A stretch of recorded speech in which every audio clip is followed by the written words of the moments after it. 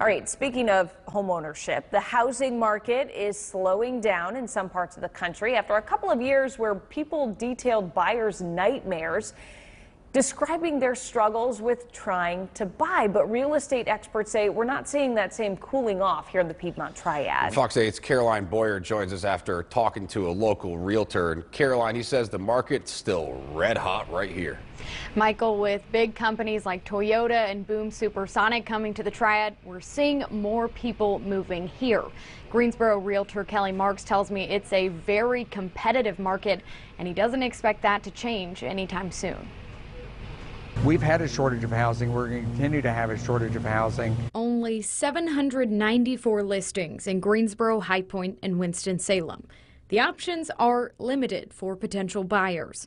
As of Tuesday, realtor Kelly Marks tells Fox 8 there are only 673 homes, 84 townhomes, and 37 condos available in these three cities. And when you start thinking about the number of people that we have in the Triad, which is just under 1 million counting all the surrounding counties, that's not much. Kelly says there are several developments under construction. This should help with supply, but not immediately. It takes a while to get from the planning stages to passage to actually water and sewer, and then basically structures and homes coming up out of the ground. While buyers wait for more listings, sellers are bringing in the big bucks quickly.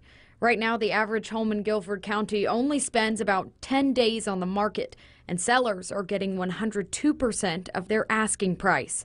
Property value is increasing by 19% year over year. Kelly expects that will level off soon, and seasonal moving trends will return to normal. During the pandemic, work from home and virtual school allowed people to relocate anytime instead of the usual summer spike. The kids are back in school, college kids are back on campus. So from this particular point in time, I think you're going to see some more seasonality kick in. Kelly tells me the market isn't just strong in Greensboro, High Point, and Winston-Salem. The large companies coming to the area are drawing suppliers to surrounding cities. That's driving up housing demand in other parts of the Piedmont Triad.